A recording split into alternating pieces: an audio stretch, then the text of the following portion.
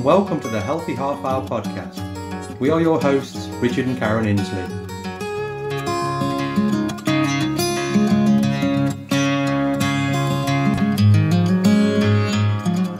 The Healthy Half Hour podcast is your resource for all things healthy, and we will be discussing how to make nutrition, fitness and lifestyle choices work for you.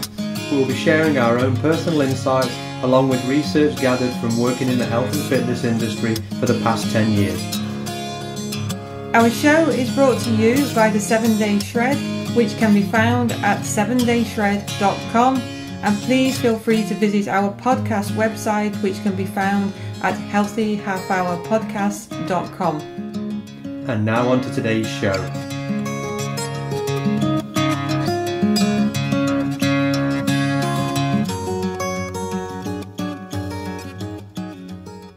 Hi, we're back. I know we've had a bit of a hiatus. Is it hiatus? Is that a missing in action thing? I think so, yeah.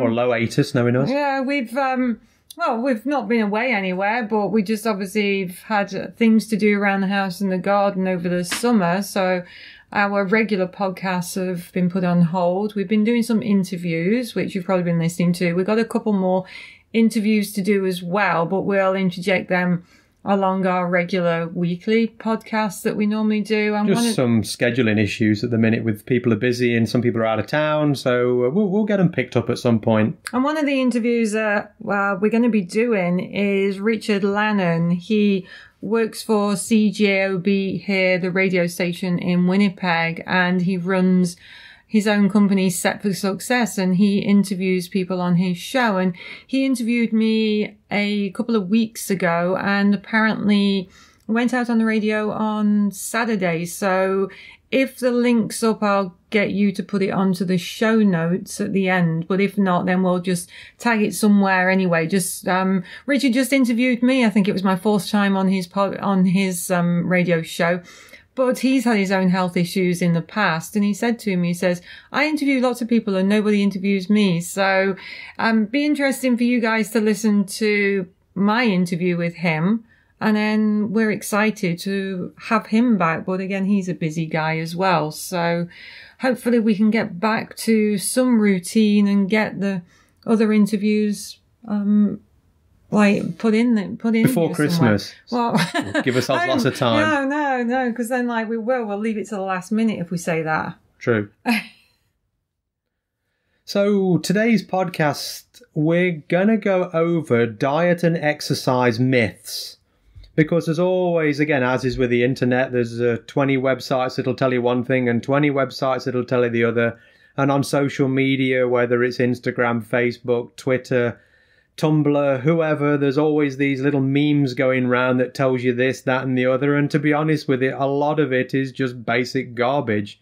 So we're going to go over some of those myths today. Some of them we may have covered in previous episodes just as a snippet of certain things, but yeah, we're going to pick a few off today, again, just to get us back into the swing of podcasting again after our little, like Karen says, summer hiatus time. And so we're going to start out with basically a calorie is a calorie. So again, well... Is it? No. So you'll see a lot of times, again, people will tout these different things and have 100 calorie snack bars and this and that and the other.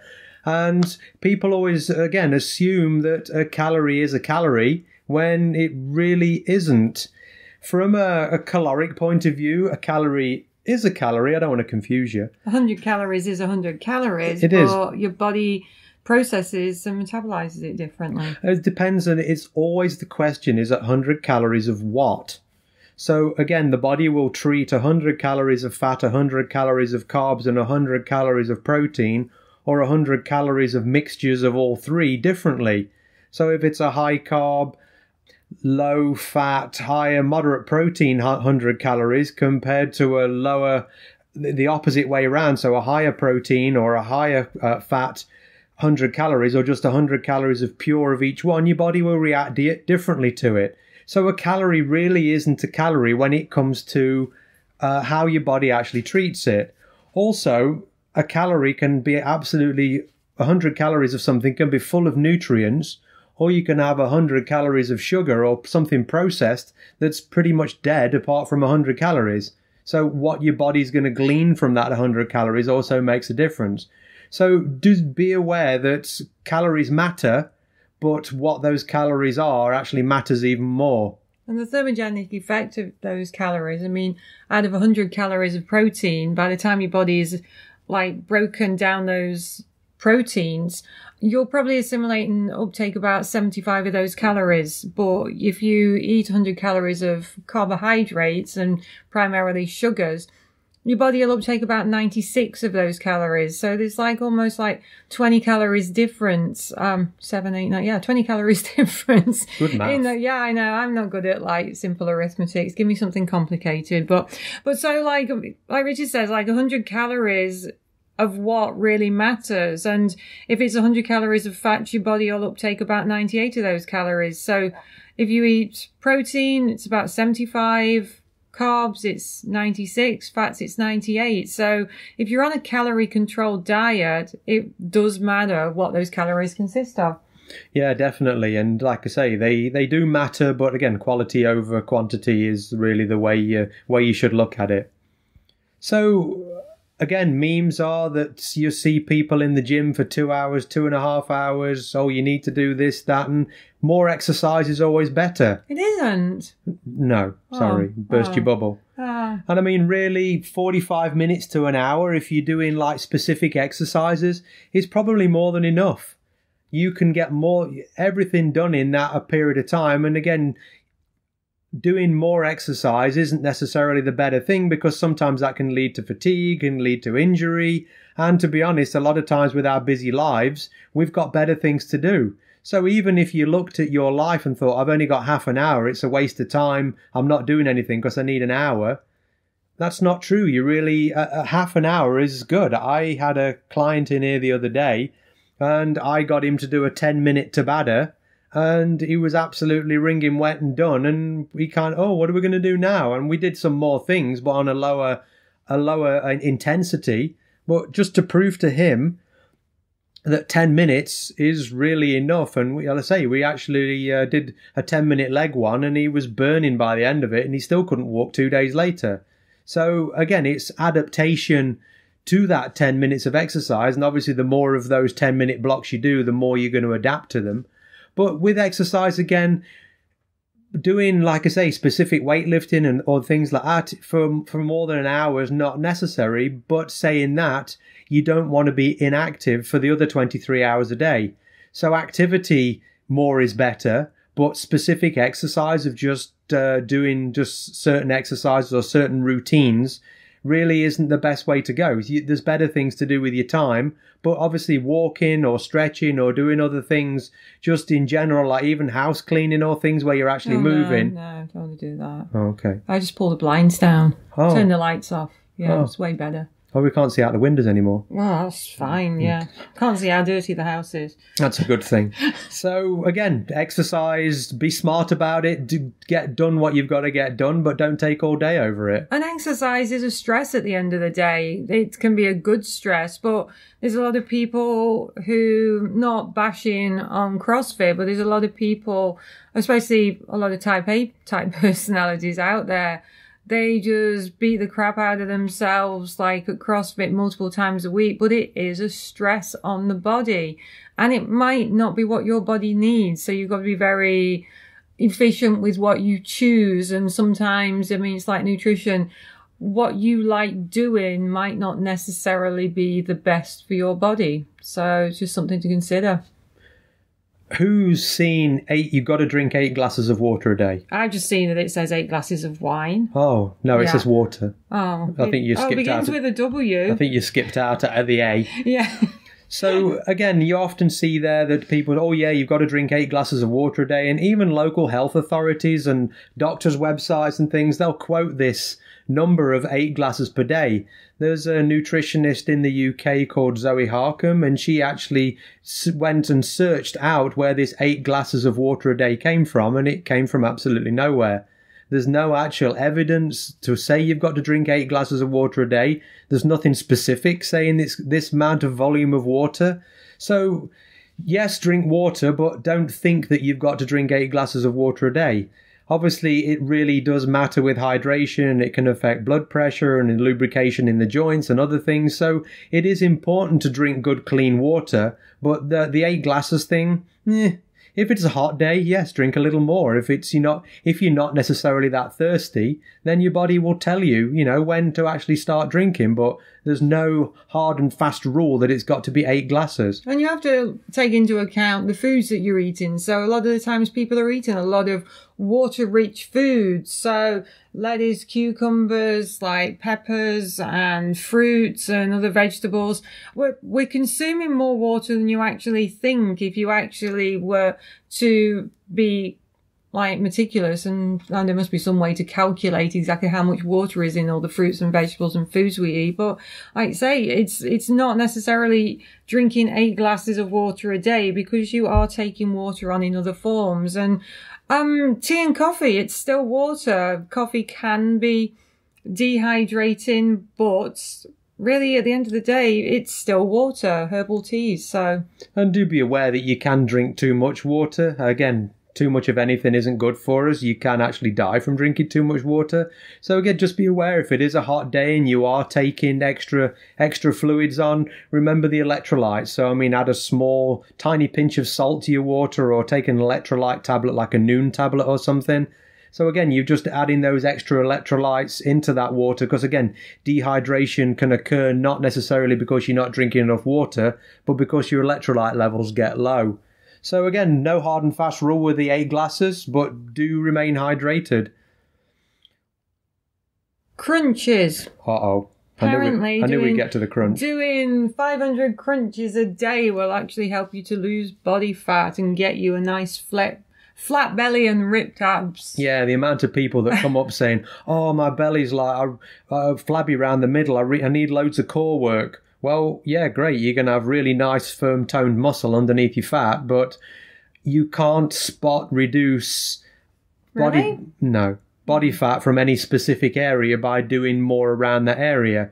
There have been studies that if you do certain exercises in an area, then there is an increased blood flow to that area, and that increased blood flow can mobilize more fat from that area. But again, noticeably, not really. But again, from a point of view of actually looking at the body from a microscopic level, yes, it does mobilize more, but you wouldn't really notice. So again, to lose body fat, you need to basically adjust your diet, lifestyle, and exercise plan, and it will come off. But just to do more crunches in that area won't really help that much. And I found personally that if I do regular crunches, then my belly actually domes. And you've always said to me, do more stabilizing movements like plank and things like that. That's going to be way more beneficial. So for whatever reason, crunches are not effective for me when it comes to actually flattening the belly. And it is important to, like you say, to keep that core strong. And remember, your lower back muscles, your ab muscles, they're all in there. So it's all part of that core. And you don't actually sit there at any point rocking back and forward like you would with doing crunches. So like Karen says, you're better off doing stabilizing exercises that are way more functional, that'll actually work better for you.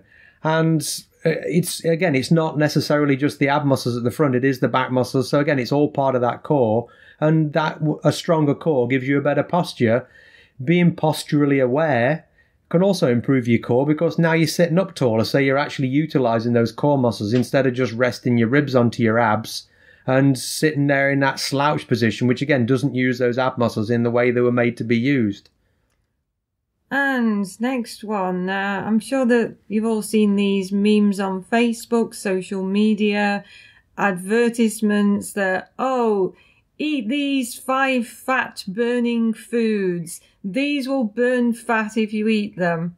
There's not fat-burning coffee either.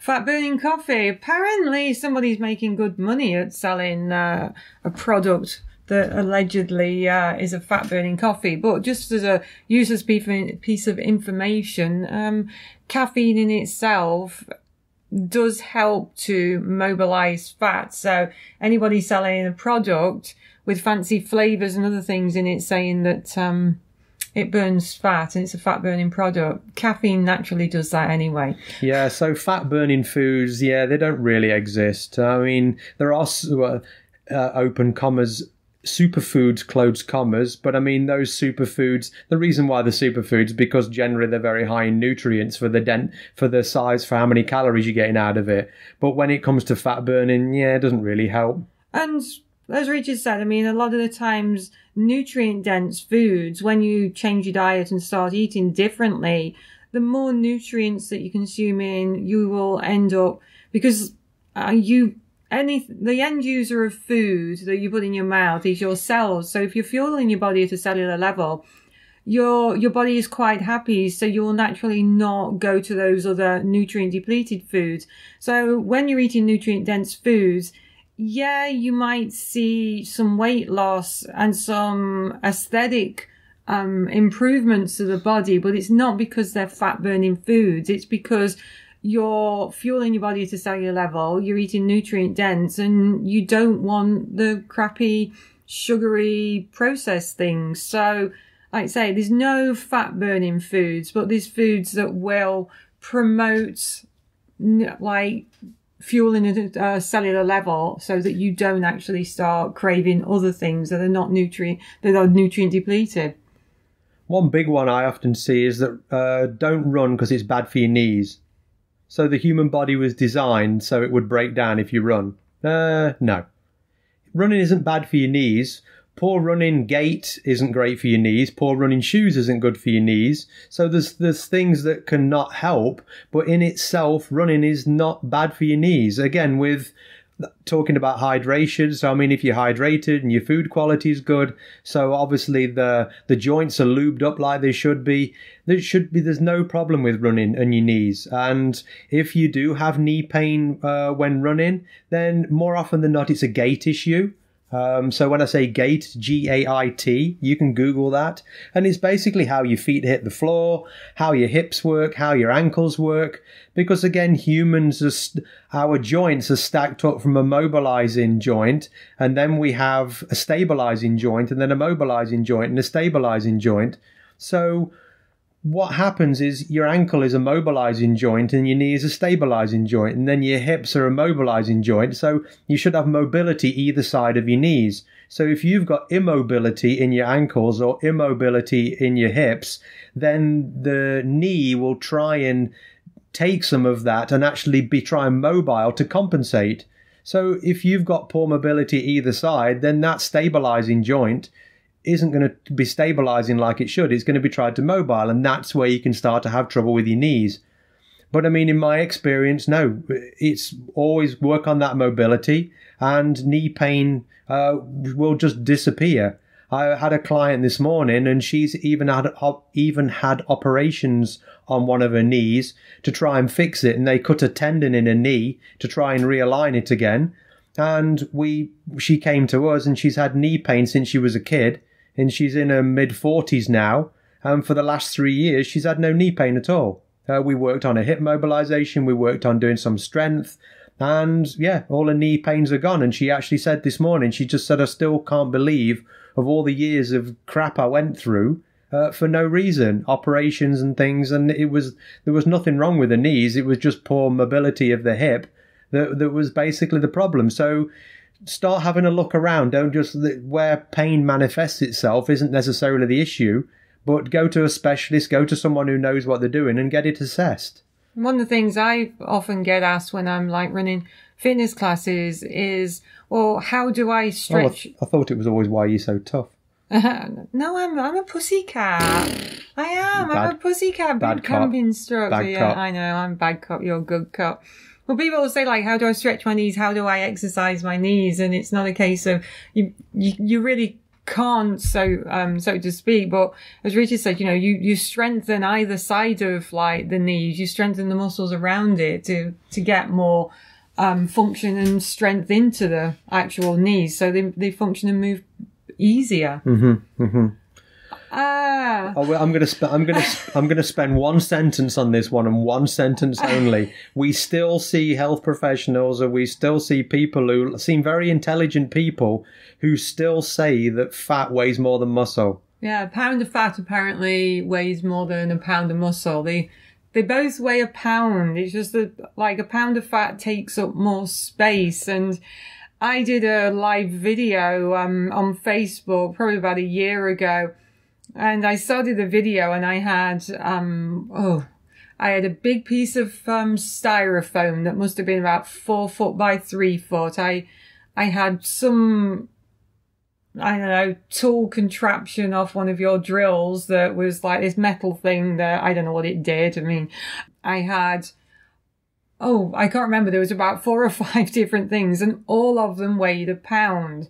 And I just showed people on the video saying, look at the size of this, look at the size of that. They all weigh a pound. So a pound of fat doesn't weigh more than a pound of muscle. They all weigh a pound. It's just that they take up more space. Yes, fat takes up more volume than muscle. So a pound of muscle has less volume than a pound of fat. We're going to leave it there. It's physics. Aww. No, I'm done with it. I'm done with it. Okay.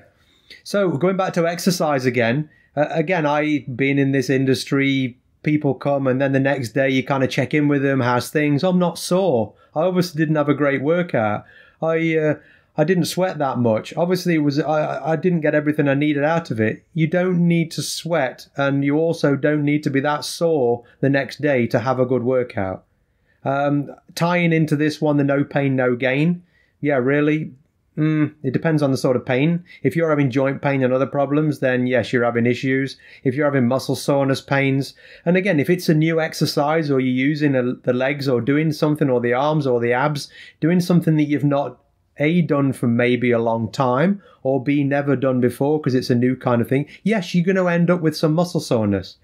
But just because you've done an exercise or you did a workout routine for 45 minutes or an hour and the next day nothing was sore, it doesn't mean that you didn't get anything from it. It doesn't mean that you didn't push yourself hard enough. Your body will still has adapted to what you're doing. So obviously you're maintaining that muscle strength. If you didn't do anything, then the body would de-adapt and you would get weaker. So you don't need to get stronger every time. And again, as we get older, our strength obviously does dwindle, but you need to just keep that strength up as much as you can. So it's not necessary to have that soreness or a big sweat every time you have a workout. And I mean, some of my workouts, I'll just spend 45 minutes doing mobilizing exercises. So, I mean, you're never going to sweat.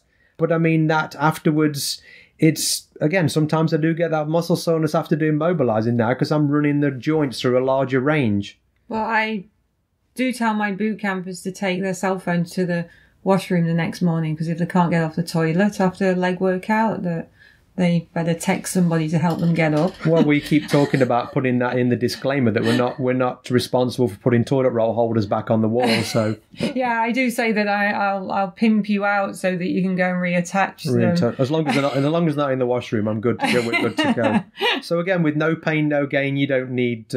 It's nice to have a bit of soreness sometimes, and again, it's nice to take the muscles to that point with when you're doing like whatever bicep curls, leg exercises, where your legs start to have that bit of pain, but that bit of pain is actually the buildup of lactic acid. So I mean, that's what you're dealing with. You're not dealing with tearing of muscles or ligaments or tendons or joints issues or anything. So again, just be smart about it. Like I say with the other, like we said earlier on with exercise, you don't need to kill yourself every time to be effective. And at the moment, the ketogenic diet is very, very popular, and there's some zealots that think that all carbohydrates are bad. No, I mean, like, there's a lot of efficacy for the keto diet. I kind of flip and flop and you do between keto and paleo. We're a whole foods kind of formula in our house. But my brother has seen some amazing results from going very low carb and following a ketogenic diet. My brother's name's Chris, and I know he's going to be listening. And his wife had shout out for Chris. Yeah, yay, in England. So his wife had reversed her type 2 diabetes by following a ketogenic diet. But at the end of the day, it really is how your body metabolizes and interprets those carbohydrates. When we're talking about carbohydrates being good for you, we're looking at like vegetable sources of carbohydrates. I mean, we do have some starches in our diet during the week. Or the weekend we'll have maybe a bacon, lettuce, tomato sandwich. And we are not gluten intolerant. We can handle some. And our weight and health body fat is pretty stable, pretty healthy. And we do have some starchy carbs in our diet. But the ones that are bad for you are those refined processed carbohydrates, the things that you're buying out of a packet. At the end of the day, it's how you tolerate them. And going into menopause, when women start producing less estrogen. Or menopause. Menopause, yeah. Traditionally, we need more healthy fats in the diet and a certain amount of starchy vegetables to produce estrogen or to help with the estrogen production. And again, that is very individual as well.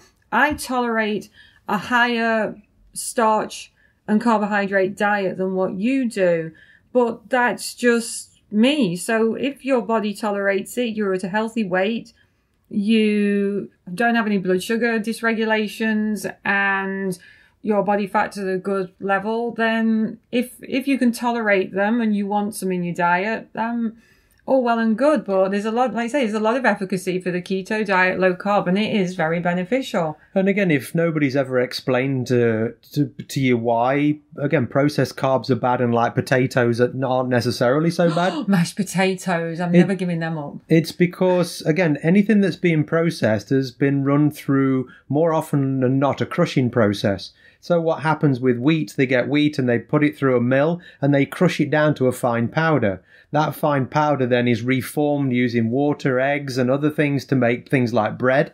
So when you actually eat it, what the body is trying to do is the body has to break it down into its component parts of sugar, because that's the part that the body wants to take into the blood.